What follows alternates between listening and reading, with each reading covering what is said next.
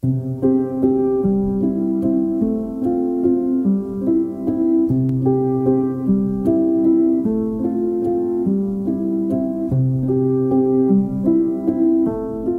the time of the Nicene Creed through the Reformation and into the modern age, where a broad denominational landscape represents the Church of Jesus Christ, bodies and groups within Christendom have laid claim to being the true church.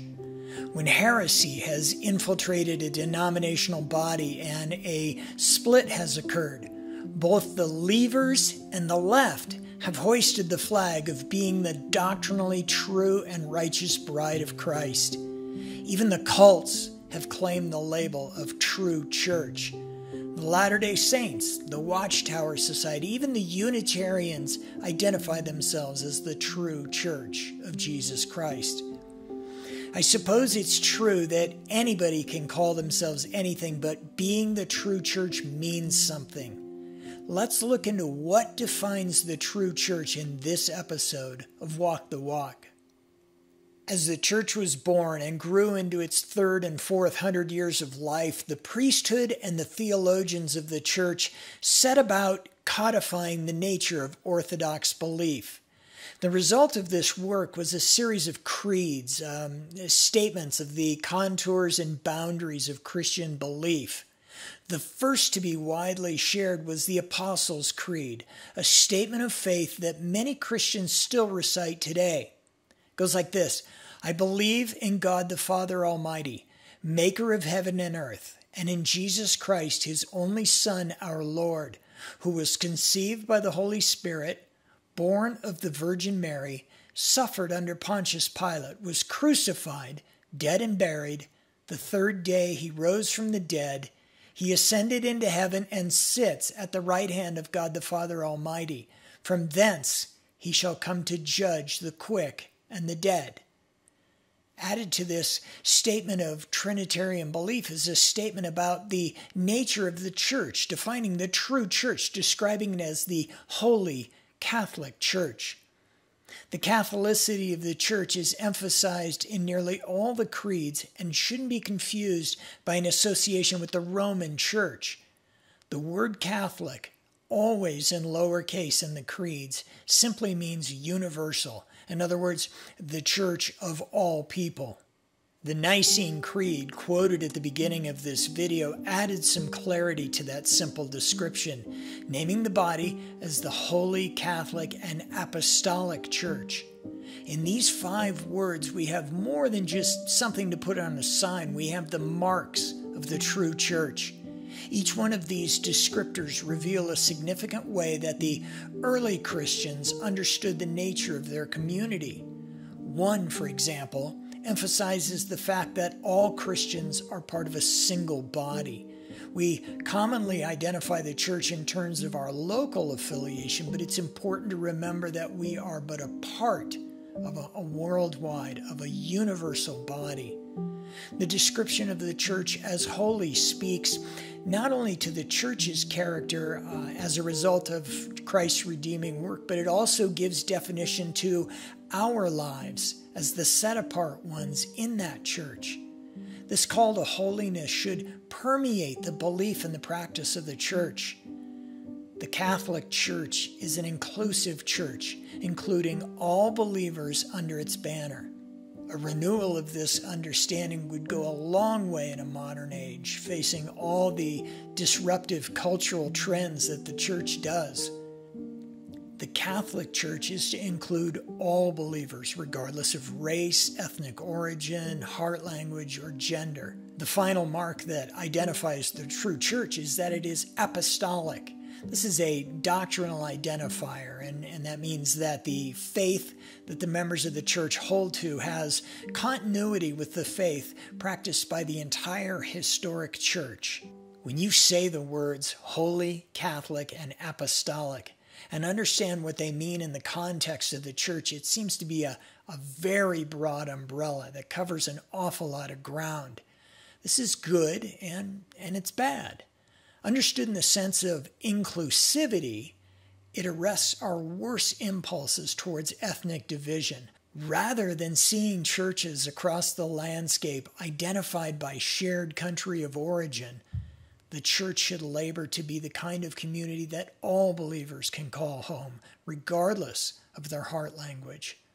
On the other hand, this same big umbrella can unwittingly support our worst consumerist tendencies.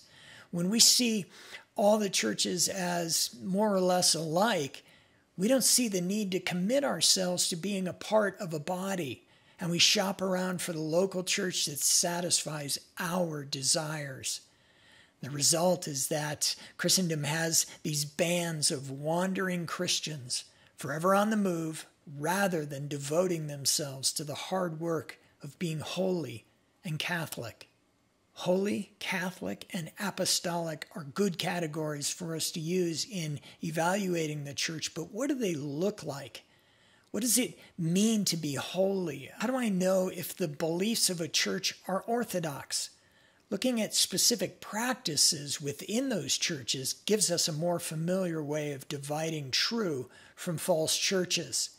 Since the Reformation, there have been 3 marks that identify a true church. Number 1, the Word of God is preached and heard by the congregation.